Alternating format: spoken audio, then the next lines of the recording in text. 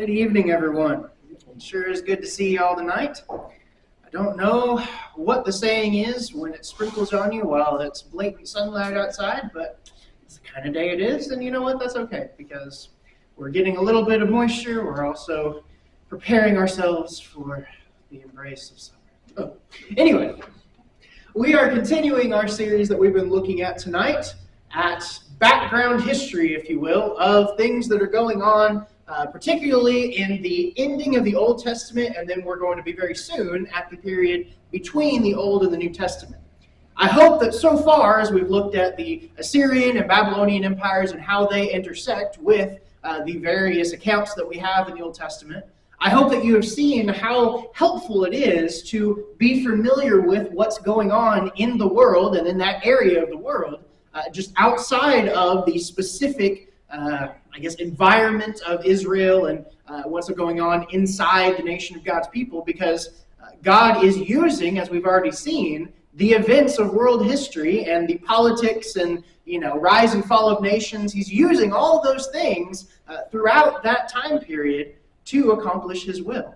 And we even saw, as we talked about this morning, God did the same thing. He acted in the same way, providentially, during the time of Rome. And I would argue, although we don't have any prophecies or predictions or anything in the way that they did in the Old Testament or even the New Testament, he does still act the same way in terms of through his providence in the rise and fall of nations. So we're going to look tonight at another nation that we are going to examine. We looked at Babylon last week, if you remember, and Babylon is the one who takes Judah into captivity. They don't last for a whole long time, but they do accomplish this one thing of taking Judah into captivity. That's the big thing that happens while they are in power. So we're going to move on from them then to the Persian Empire and to the return from the exile that Babylon initially initiated. As always, please, if you have questions or comments, feel free to throw them out there. I'll be asking some questions as well. Now, there's a few things that are very interesting about the Persian Empire and Persia in general as we're looking at them. We'll talk about this a little bit more in a second, but the first thing that's interesting is, well, who is after Persia in terms of what we have recorded in the Old Testament? Anybody know? Is there any other empire that exists in the area of the ancient Near East? Is there any other empire that comes to power before the end of the Old Testament? Do what? The Medes, but they are actually allies of the Persians. So that's good. I'm glad you bring that up, though. They actually were originally allies of the Babylonians, and they switch sides when Persia begins to rise. We'll talk about them more in just a second. But sometimes it's called the Medo-Persian Empire because they work together. Anything else? Any other empires come to mind? The important thing for us to remember, or one of the important things for us to remember about Persia, this is where the Old Testament stops. In terms of timeline, if you will, the Old Testament, the last book of the Old Testament, and there are people who debate this, but I think there's good evidence to make this statement, at the very least in terms of when it is set, but I believe when it was written too, the last book of the Old Testament is written while the Persians are still in charge. And then you have a few centuries, and then all of a sudden the New Testament begins to be written, and wow, Rome's on the scene, right? But in terms of history, a lot happens between Persia and Rome. But Persia is the last one that we see recorded in Scripture before we get in the New Testament, and all of a sudden we're in the Roman Empire. So we're going to look at the Persians tonight, but then starting next time, or I guess not next week, but 2 weeks from now, because next week's our birthday anniversary fellowship. But starting next time, we're going to start digging into what's going on in the background between the Old and the New Testament. Because as we've alluded to in some other classes, that is extremely relevant for where we're at once the New Testament starts. But we're going to talk about the Persian Empire because that's where we wrap up. That's where everything kind of ends in terms of the record of the Old Testament. Now, once again, using this map here, we see the Fertile Crescent like we've been looking at several of these times. Notice we have Nineveh up here, kind of on the north of this river. We have Babylon over here on the other river. And then here, this is the city of Susa. Susa would be one of the main cities or capital cities of the Persian Empire. There was some variation, think about, for example, how many capitals has America had in its history, right? We've had at least Washington, D.C. and Philadelphia that both come to mind. I want to say there was one or two other ones very briefly in our history, but at least those two at a certain point were the capitals. Well, you have the same thing with Persia. It did shift a little bit, but the main one that we hear about, at least in Scripture and in a lot of inscriptions, is this city of Susa. Notice, all three of these empires that had such an impact on Israel towards the end of the Old Testament, they're all in that same area between or near these two rivers, Tigris and Euphrates, and they all come in and invade along this crescent area coming down, and usually it is either to attack Egypt, and so they have to go through Canaan to attack Egypt, or they're just expanding that direction and they've already conquered Egypt and they conquer Judah in the process. Either way, it's very interesting, kind of both the placement of Canaan and the location of these different nations. A few weeks ago, if you remember in Revelation, we talked about this idea of the Euphrates being a border for invading armies.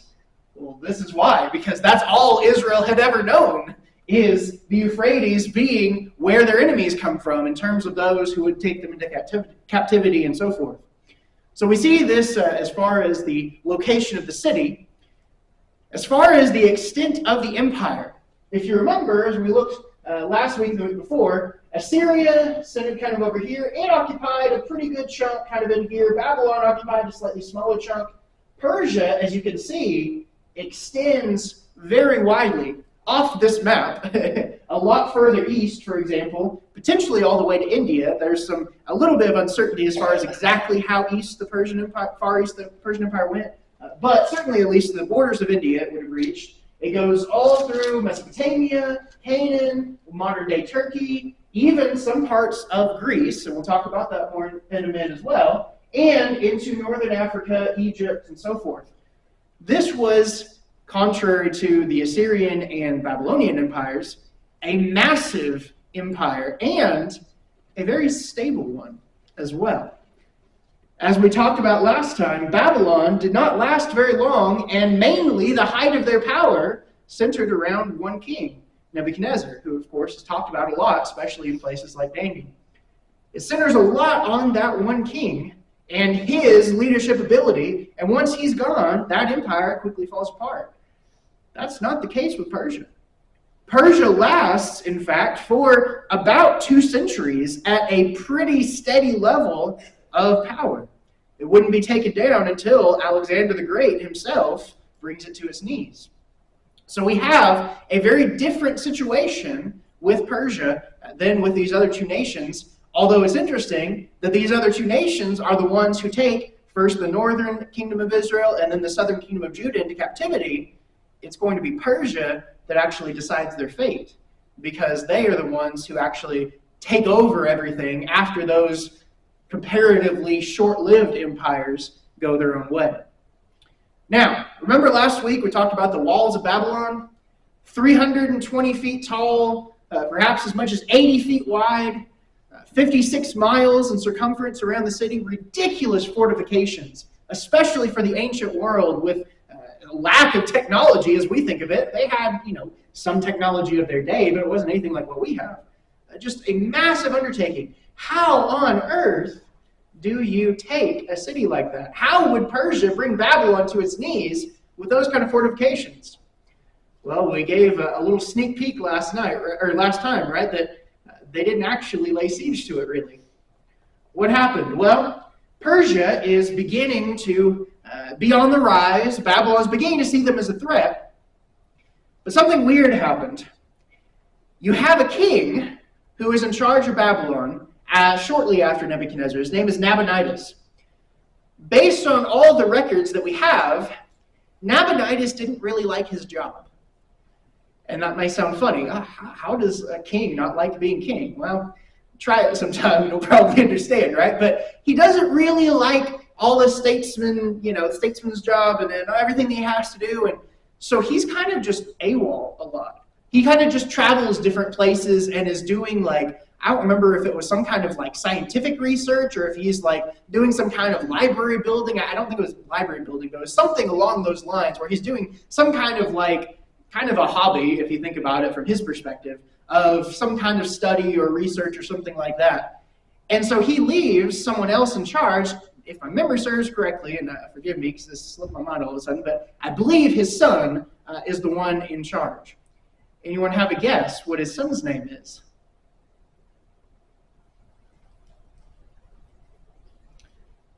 Belshazzar. Belshazzar is mentioned in Scripture, although Nabonidus is not. And you might be saying, well, why does it say King Belshazzar if Nabonidus is king? Well, because for all intents and purposes, he let his son take the throne while he did whatever he wanted to do. That is at least what historians seem to indicate from the records that we have. So although Belshazzar technically is not the one in charge in terms of the literal hierarchy, for all intents and purposes, he's in charge because his dad doesn't want the job. Well, what happens if you are a king, or rather if you are a prince, and your dad, the king, doesn't want anything to do with being the king, and all of a sudden you have access to the resources of an empire, and you're a young man with probably not the best upbringing in terms of morality and so forth. What do you think he does? Well, exactly what we see in Daniel chapter 5, right? He throws a party. Why wouldn't you? You're the prince. You have access to all this stuff. We're going to throw a party. And so what happens? Well, he throws this feast for all his nobles and lords. They're drinking wine. They're praising the gods of gold and silver. All these things happen. And then Daniel tells us these fingers of a human hand start writing on the wall. That is, I don't know if we stop and think about it sometimes, and we'll talk about this when we get to Daniel, so I don't want to go down this road, but that is just one of the most unique ways for God to both scare and communicate at the same time. Like, I don't know that I would ever have thought of something like that, just by my own imagination. Like, how is God going to shock you into realizing something or coming to your senses? Okay, a disembodied hand writing on a wall. That's one way, right? But anyway, this is the exam or the instance, the account that we're familiar with of the writing on the wall. Daniel comes in, he interprets this, and it's interesting. Notice what happens in the aftermath of that. If you remember, even in the text, although Nabonidus' name is not mentioned, Belshazzar tells Daniel, because you have done this, because you have interpreted this dream, I am going to elevate you to third in the kingdom. Well, why not second in the kingdom? Because he was second. Very good. Again, although we don't have, all the names explicitly, the Bible's purpose is not necessarily to give us every detail of the ancient history of Babylon, but it still is very accurate with what we know of Babylon. So I find that very interesting. So he makes him third in command, if you will. They're all partying. They're all doing all this kind of stuff. Belshazzar is obviously impressed, but he also obviously doesn't take Daniel's prediction that Babylon is going to fall very seriously, because guess what's happening while they're in here partying? Babylon is a city with these giant walls, but they have to have water, right? We mentioned this last week. They had a river running through the city. So they're never going to be without water. This is a very substantial river. It was, I believe, a tributary of the Euphrates. I don't know that it was the Euphrates itself. It could have been. I can't remember. Either way, they have a very substantial river running through the city. So Persia diverted the flow of the water. All of a sudden, there's a gap where the water would run into the city. They did have gates that they would put up to block that gap, if you will. But for some reason or another, the gates were open and unguarded while everyone's partying with Belshazzar. So while Belshazzar is partying, as is recorded for us in Daniel, the Persians are sneaking in through the water gate. And we're told in the book of Daniel, Daniel chapter 5, that just as Daniel predicted, that very night, Belshazzar the Chaldean king was killed, and Darius the Mede received the kingdom, being about 62 years old. Well, that's what happened. The Persians snuck in, killed this king in name at least, right? The prince. Kill the prince, take the city of Babylon without really much of a fight, and all of a sudden, Babylon is not really a power anymore because their chief city and whatever you want to say about their king and their leadership, not really present anyway, is now taken completely out of the way. And so Persia takes over. It's interesting, and again, we'll address this in Daniel, but Darius the Mede, going back to what Phyllis said earlier, I'm glad she brought that up. Most likely, when it says he received the kingdom, most likely he was put in charge of Babylon specifically, meaning he was in charge of the former kingdom of Babylon, because Cyrus is the name of the king of the whole empire at large. So that's probably what's being described here. Anyway, all that being said, that's where we go from Babylon being in charge to Persia being in charge. That's how we have that transition. And I think it's very, very interesting and really cool that we have a major part of how that transition happened given to us and kind of showing us a little bit of behind the curtain in Daniel, although, of course, the main point is not to give us all that history. We still have it present there in a very large degree. So what's Persia known for? Well, first of all, this is a tomb, as you can probably tell, memorializing, if I can say the word, Cyrus, King Cyrus, who we just mentioned. Now, Cyrus is mentioned in Scripture, as we'll show in a second, but he was the one under whom Persia really rose to the height of, or the level of empire, maybe we should say. Under him, Babylon falls. Under him, the empire is kind of established, is firmly in control of the Persians, with, of course, the help of the Medes. Again, they were allies working together. That's why it's sometimes called the Medo-Persian Empire. Cyrus did a whole lot in accomplishing that, but unlike Nebuchadnezzar, who pretty much did a lot of the same things, but then died and no one really picked up the mantle, Cyrus had a whole lot of very successful successors who were able to keep the empire together for centuries afterward as well. But Cyrus is the main one we'll talk about, at least at first, because of his influence in starting, if you will, or bringing the Persian Empire to power, but also because of what he's going to do for the Jews and their history, as we'll look at in a moment. Another thing that we want to look at as we are thinking about the Persian Empire, something that made them different. How do you think an empire, a government, let's say, for lack of a better term, how do you think a government can maintain control of its population? If you have a small area, for example, you have some of these Greek philosophers, right? They wrote about the perfect government, the perfect political system. Well, they lived in city-states, right? Basically, a city and the surrounding area, that's the area that you have to work with. Well, you can have one person or one, small government body, and they can control that area pretty easily.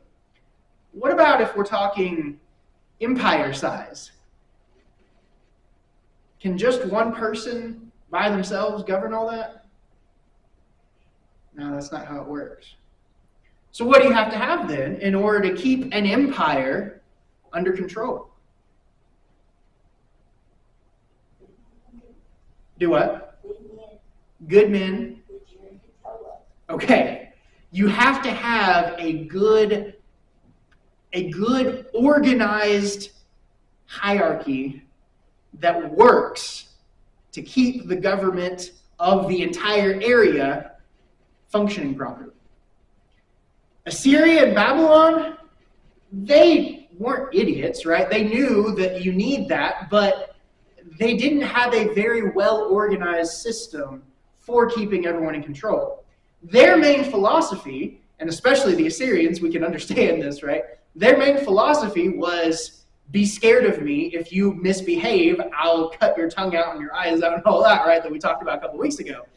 Yeah, that doesn't work very well. Fear only goes so far to keep people in line. Eventually, they get tired of being afraid of you, and as we see with Assyria, they kick you out. Babylon, although they weren't as cruel as Assyria was, they also had a similar way of thinking about things in terms of, we're going to intimidate and all these kind of things, but even they didn't have a super well-organized government system, bureaucracy, to actually maintain order across a large empire. And it didn't last for very long. Persia was different. Persia, they figured out how to make an empire work. That's one of the reasons they lasted so long. They would divide their empire into multiple sections. They called them satrapies. So the satraps or satraps, who were essentially governors of these areas, they would be in control, and then you'd have a hierarchy under them. They all reported back to the king, and then you have just a very well-organized structure. This picture up here, probably wondering why this is up here, this is a picture of the king, and it's not great resolution, I apologize, but this is a picture of a king. I'm not sure if it's supposed to be Cyrus or not, but it's one of the Persian kings with one of his satraps, one of the people in charge of the various areas, what we would call probably provinces. He's in charge of one of the various areas of the empire. That system worked incredibly well, and in some ways, we might even suggest, was very similar to what Rome would eventually do in their empire in instituting provinces with the governors and proconsuls and all those kinds of things. I think that's the right term, that they would use to organize their empire. So that's one of the reasons why Persia was able to create such a stable system for so long. The other aspect of it is also very interesting, though. Remember what Assyria and Babylon's philosophy is, we're going to try and intimidate people, we're going to try and scare them, we're going to try and undermine any means of resistance, and we're going to try and enforce our way of thinking, our way of life. Well, part of what they did in order to accomplish that, both Assyria and Babylon, they would take conquered peoples and transplant them to areas they were not familiar with. So, for example, that's why Assyria and Babylon took Israel and Judah into captivity, because their policy, if we capture a nation and leave them where they were, well, they have home field advantage, right? They know the area, they know the terrain, they have connections with each other all in this area, so we'll transplant them to another place. They lose a lot of their cultural connections, they lose a lot of their identity, and hopefully we can make them into more of our identity, our culture in the process. That's their philosophy. Now, granted, that just makes people more upset, but it also makes them more afraid, right? That's the way they think. Persia had a complete opposite philosophy. This is called the Cyrus Cylinder. It is I don't want to call it a manuscript because it's on stone, but it is a document, if you will, a stone, a record. You can see all the writing on it in, I believe, I can't remember what language this would be, but the language of Persia. And basically what you would have on this document, on this cylinder, is a record of Cyrus, his rule, what he did. But one of the main things that this records is his foreign policy, or his policy of peoples that had previously been conquered. He had a very different approach.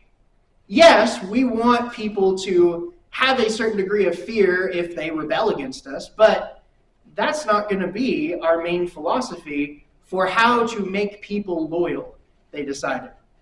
We're going to send people who have been transplanted back to their old homeland. We're going to let them return to the worship of their native gods. We're going to let them return to the practices of their native culture. And that'll make them happy. That'll make us seem like liberators, and they'll be much more likely to be loyal.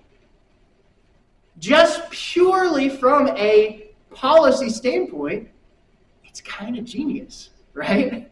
This is a pretty good way, if you're going to try and manage a large empire, of getting people to like you and to view your power, your government, positively.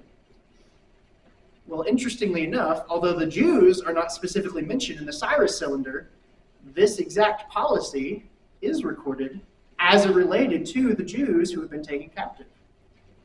In Ezra, we have this recorded as well as in Chronicles, and maybe in Kings, I can't remember.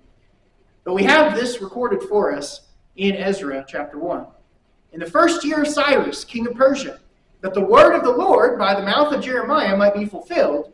Remember, Jeremiah told Israel they would be captives for about 70 years, and then they would be allowed to return.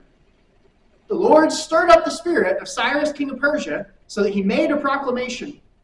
Whoever is among you, and this is kind of part of the proclamation, of all his people, he is speaking to Israel, may his God be with him, and let him go up to Jerusalem, which is in Judah, and rebuild the house of the Lord, the God of Israel. He is the God who is in Jerusalem. Now, we read this, and without context, we might say, wow, was Cyrus a believer in the one true God? Was he a worshiper of the one true God? No, I hate to burst your bubble, but Cyrus was a pagan just like everyone else of his time in the nations of Syria, Babylon, Persia. He was no more a God worshiper than any of the others. But he has a smart way of dealing with people who have been made captive. This is not the only nation that he says, go back, rebuild your temples, restore the worship of your native gods, etc., etc. This is what he did for all the enslaved peoples. But we have the record in Scripture of him doing this for Israel. And this accomplishes, through God's providence, once again, his purpose of bringing back a remnant to the land of Israel. And of course, we see in Ezra and in Nehemiah, that's exactly what happens. Over the next several decades, multiple waves of Israelites, they come back to their homeland, the Promised Land, and they begin to restore the worship of God, to rebuild the temple, to rebuild the city, all because of a change in powers and in policy that God uses in his providence to accomplish this. I hope we're seeing, once we kind of understand the background of what's going on, it is incredible how we can see God's hand at work in these events. God using these various aspects of, again, politics, kingdoms rising and falling, and so forth, to accomplish his purpose. We also see in Nehemiah chapter 2 and verse 1, as we said, multiple waves. So Ezra and the people that went with him, they were at a certain point in time. This is later than that.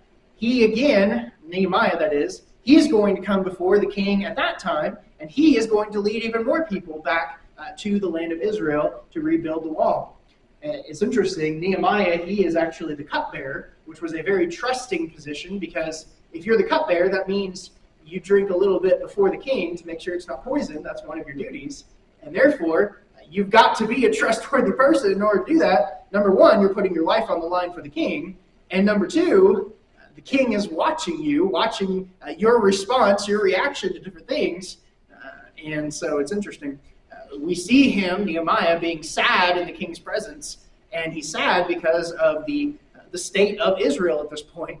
And, well, I could go on a tangent there. But anyway, it's an interesting interchange between the king and Nehemiah. But ultimately, Nehemiah is able to, because of the trust he has gained, get the king's permission to lead more people back and rebuild the temple and the walls and everything like that. So we have Ezra and Nehemiah both taking place in this time period while Persia is in charge, and they are able to take advantage of this change in policy to allow them to restore the land of Israel and the worship of the one true God.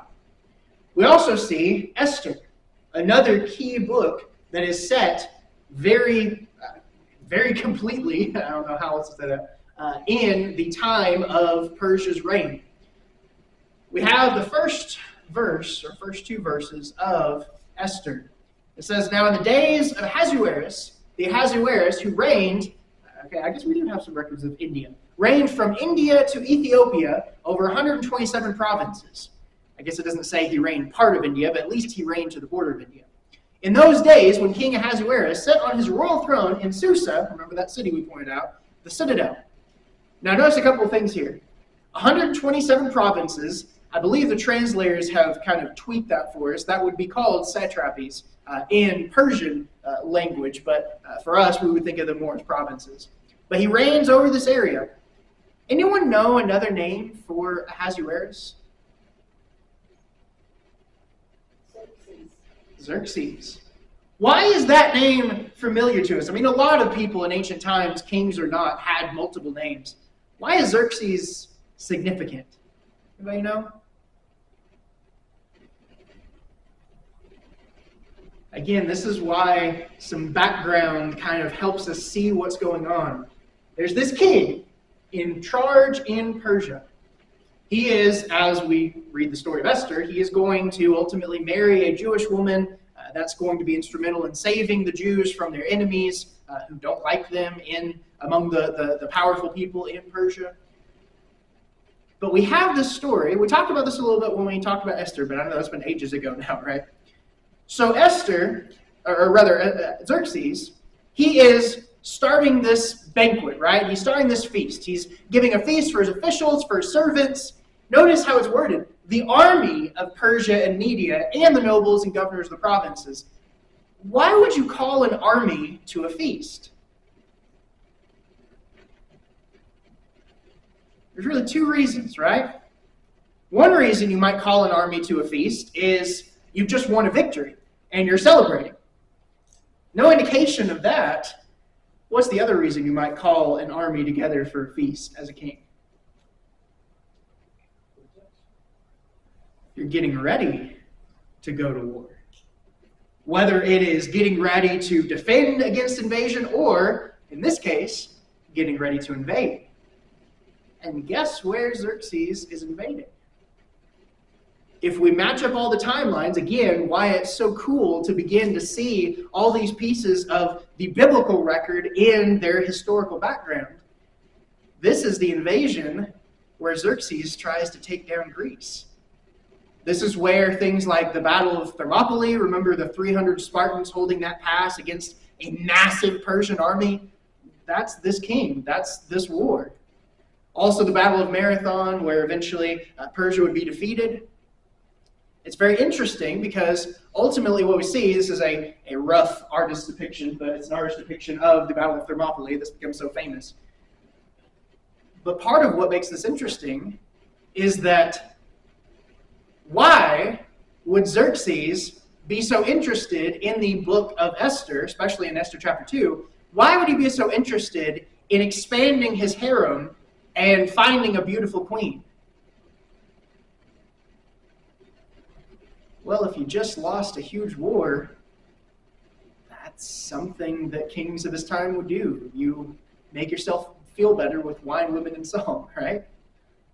That's the background of the book of Esther.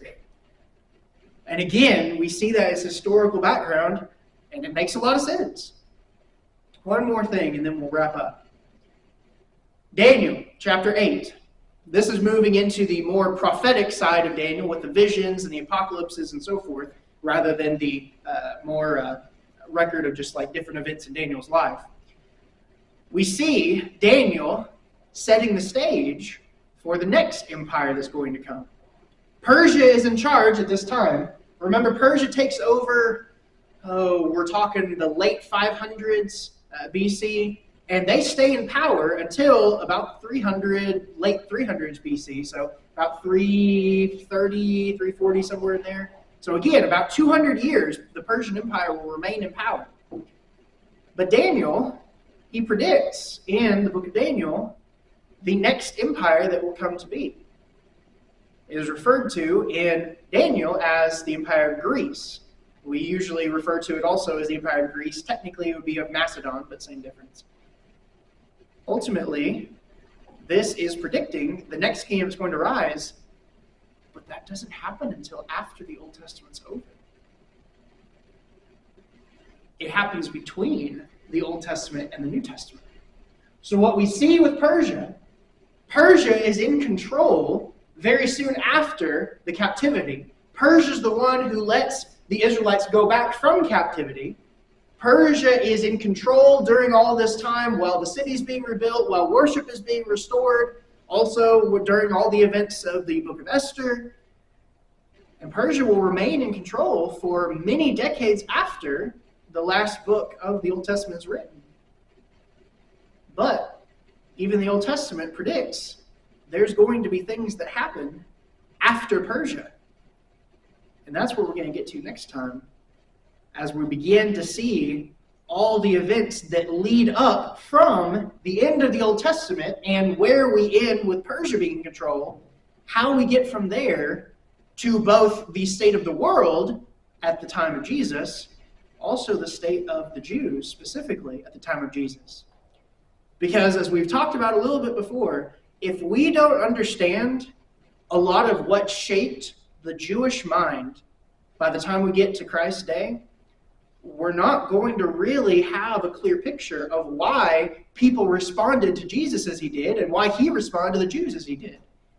Because so much that happens between Persia and Rome, in particular, shapes the Jews' mindset towards the idea of a Messiah and towards the general idea of how to deal with nations outside of the Jews.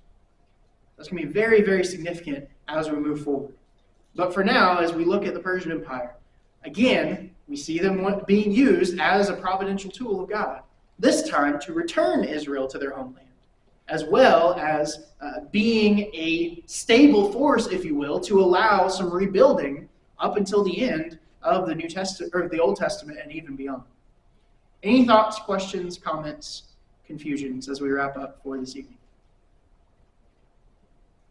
Well, as always, if you do have something that comes up, feel free to ask. Y'all know I love talking about history, maybe a little too much, but we will continue that in a couple weeks, and looking forward to that.